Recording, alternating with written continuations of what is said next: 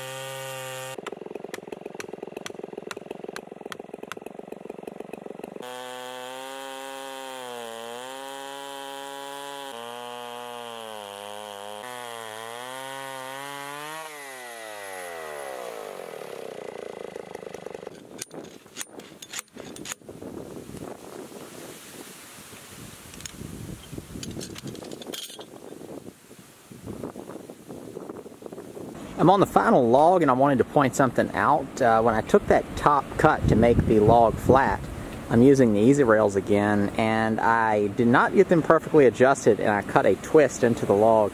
This corner and that corner are higher than these two corners, so it's got a twist sawn into it. So I've tossed the easy rails back onto it, and I just kind of wanted to point that out, that if you are using them, that if you get one side adjusted, get it nice and level, then go adjust the other side, you can throw this side off sometimes. So you need to get one side. What I like to do is get them all kind of rough, hammer the dogs in, and then I come back in and check everything a couple times to make sure. That first cut's really important. So what's going to end up happening is I'm going to take a sort of heavy cut here. The bottom side of this slab will be nice and flat. The top will have a twist in it, so when I go to level this out, I'll still have room to kind of cut that twist out of it, but I am going to lose just a little bit of wood. It's not a big deal. I'm going to end up with a lot of logs in my life, so we're talking maybe an inch of this board, of this log wasted. Let me see if I can get down low enough. Yeah, you can kind of see it there. That right-hand corner is higher than that left-hand, so it's just a little bit of a twist in there. But I'm going to get that out using the easy rails, which are very easy to adjust. You just got to do it right.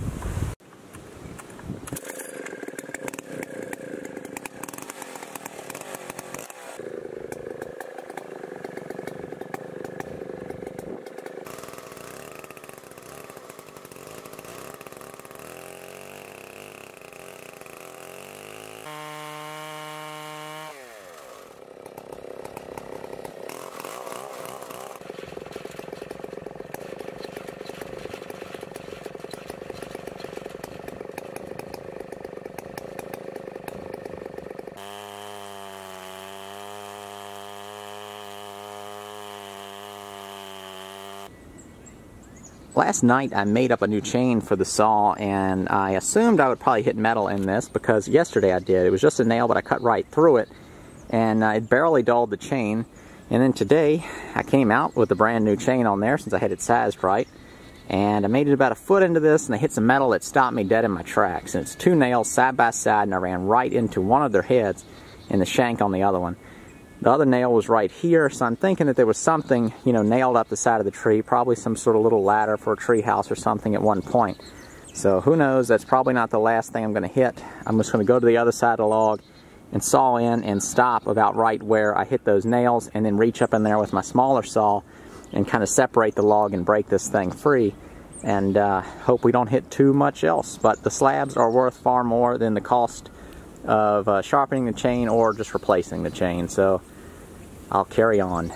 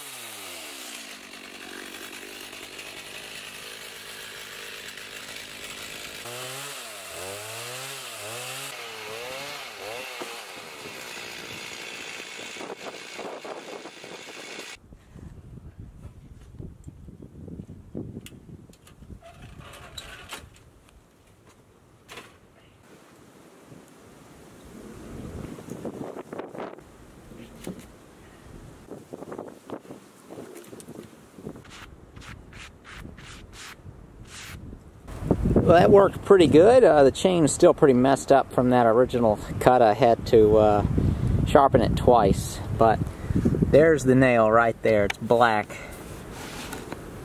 right there. So all that tension on the wedges, once I got close enough with my small saw, just popped the wood.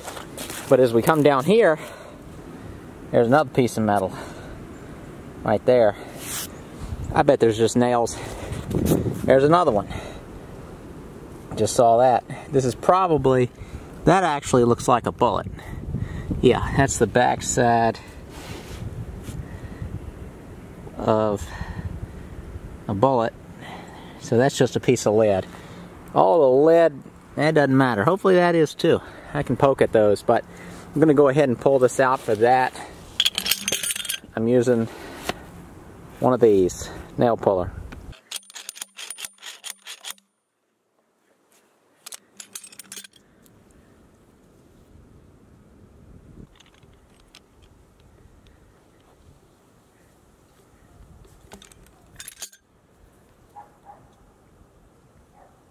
Well, ladies, it took about 2 hours messing up a chain, a bunch of screwing around. We got it dead flat. Now let's see how far I get before I hit another nail.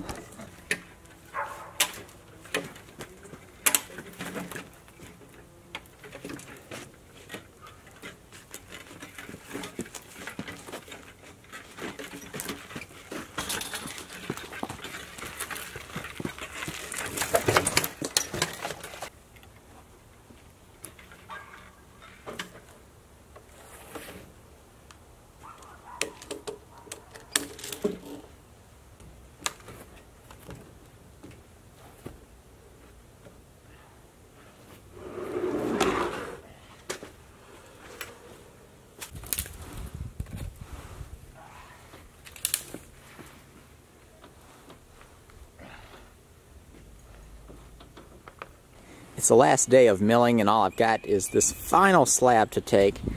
I came in first on this side due to clearance issues with the ground since the bar sticks out so far, and about right here I hit several nails at once. Then I tried to do a crude sharpening job really quick because it was towards the end of the day, and I came to this end and I was going to cut down 2 of those nails, and I got about right here and the blade was just too dull to continue cutting, and it was just too hard on the bar. I actually did a little bar wear from how much pressure I was putting on there, so that's not good, so I don't want to continue doing anything like that. So I left, got the chain sharpened up pretty good. This chain's still not perfect, but I don't want to put a perfect chain through this log. You can see all this dark stuff here. That's staining from metal, so I'm probably going to hit something along the way. I'm just hoping it's something that I breeze through and it doesn't just stop me dead in my tracks. Once I get close to this side down here, I'll reach up in there with my smaller saw and just kind of nip the wood away from around those nails, and that slab will pop free. And then I can start carrying some of this stuff out. Got these slabs here, got this one over here, some of these pieces, another couple pieces here. And I'm going to do a little bit of cleanup. I'm going to cut all these pieces up into manageable pieces that branch in the yard, just to where they can kind of easily clean up. And then I'm also going to work on this stump here. I'm going to cut all the roots away, and then I'm going to take my smaller saw and I'm going to section that root ball and stump up into smaller pieces, and I'm going to take those with me as well. I may do some turning projects. That's the kind of wood that could be used to make some gun stock material potentially. It's got a lot of neat coloring in it. You can see right there. A little hard to see all this stuff in person, but it's a lot of orangey stuff going on. It's probably some mineral, coloration happening. The center's rotten out, but a lot around the edges is solid. And then I've cut a couple of the roots, and they're solid as well. So I'm just going to sample around with that and kind of see what I can do with it. And also, by getting rid of this big root, that's a huge problem that I'm getting rid of for them, just sort of as a thank you for the wood. But that's it. Time to get going on this slab and pray that I don't hit anything crazy.